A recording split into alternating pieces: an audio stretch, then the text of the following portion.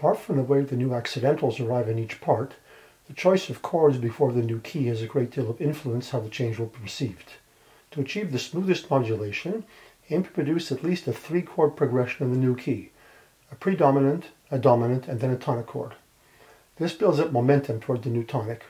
If possible, the predominant chord of the new key should be used as a pivot. That means if that chord is also available in the old key without alteration, it can serve as the turning point and then allow the 3-step progression mentioned above, predominant, dominant, and tonic, to establish the new key.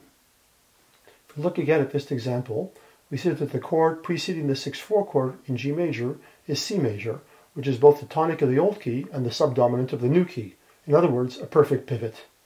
This is usually indicated as follows.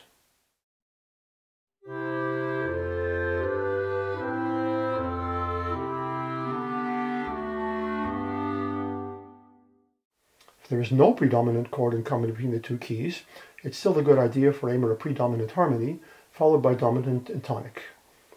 If there are alterations necessary for the predominant chord to work in the new key, try using a 6 or a 3 chord in the new key as a pivot. Here, for example, is a modulation from C major to F major. Both 2 and 4 of F major contain a B flat, so we could do something like this. This modulation used the 2 chord of the old key as a pivot toward the new key, where it becomes a 6 chord, followed by a standard 2 cadential 6/4/5/1.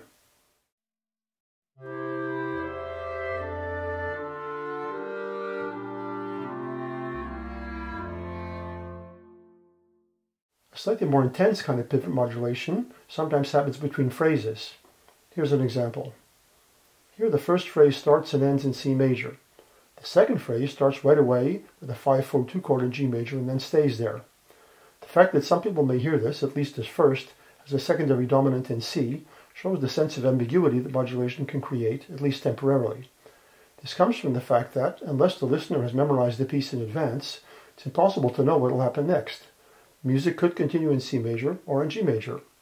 Although we could say that the cadence chord of the first phrase acts as a pivot, the fact that there is a breath between the two phrases, a definite punctuation, weakens the smoothness of the progression. Note that the voice splitting is still very conjunct.